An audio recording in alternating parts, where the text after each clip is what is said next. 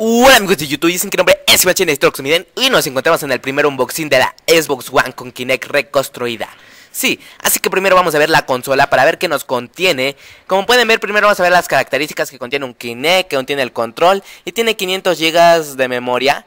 Así de que vamos a ver, aparte, pues bueno, si usted no sabe qué significa XB, significa así como, es el de los que venden Xbox One, así como XD, pero ellos usan el XB. Acá podemos ver todo esto, cómo nos enseña todo cómo es, ¿no? Pero el problema es que es reconstruida.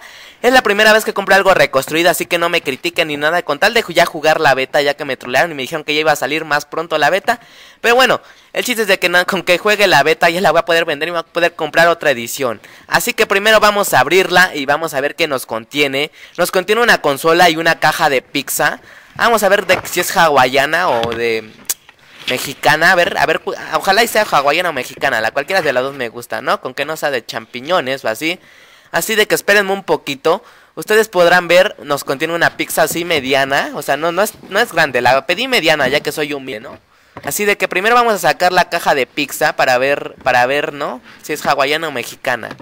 Ya, ¿no? Y aquí nos contiene, sí, lo más apreciado, la Xbox One. Y los que pregunten cuánto me costó, me salió en 240.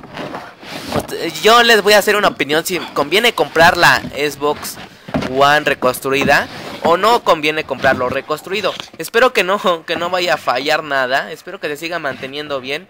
Y espero así dure mucho tiempo, ya que como les digo, mi idea es jugar la beta, después venderla y comprarme otra edición, ya que es original. Pero de mientras me voy a quedar con esto. Así que vamos a ver si aquí pueden ver otro que tiene otro de precio, o sea, no sé por qué ponen eso. Después se va a quedar. Y pueden ver todo lo que dice, ¿no? De CS o quién sabe qué, como sus códigos, ¿no? Sus códigos de hackers o PSXD. Aquí pueden ver todo lo que contiene, como del HDMI, el cable donde se conecta, todo lo demás. Hasta hay cosas que ni sé ni qué vienen, como el SPD, quién sabe qué. Tienen bastantes cosas HD. No sé de qué serán o qué. Pero bueno, igual está el del cable. La verdad es que está más grande de lo que creo. O sea, está que todo, que no sé, que la verdad es que yo no creí que estaba tan dinosaurio. Pero sí, aquí puede ser como de USB. Creo que en ese sí es para meter discos duros. La verdad es que no sé bien todavía. Aquí está el de los discos. No sé ni cómo se metan los discos.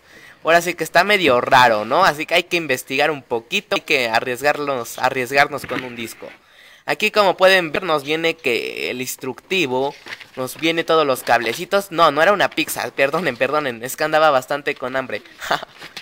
Aquí pueden ver que nos viene un instructivo, nos viene todos los cablecitos, el Kinect, todo en bolsita, todo bonito. ¿Qué? Ya me lo dieron desmadrada la bolsa, ¿no? Vamos a regresarlo, ¿no? Como pueden ver ahí está el Kinect, el cargador, todo. Así que vamos a verlo poco a poco. A ver, aquí viene el cablecito, acá del cargador, los iconos. Vamos a verlos poco a poco, ¿no? A ver qué tal salen. Ya que aquí todo te lo dan en bolsa. La verdad es que sí es bueno, ¿no? Ya que no luego te lo van a dar todos rotos o así como... Pero así me la dieron, ¿no? Ya que me dijeron que estaban en exhibición. Así que perdonen, pero sí, ustedes dirán, Banshee, está re güey, o sea, ¿cómo hubieras pedido una nueva? Pero bueno, el chiste es que a ir, pero bueno, aquí pueden ver mi control dorado, el que siempre uso para la 360. Aquí pueden ver igual la capturadora del gato. Así que antes de terminar el video quiero hacer una prueba, ¿no?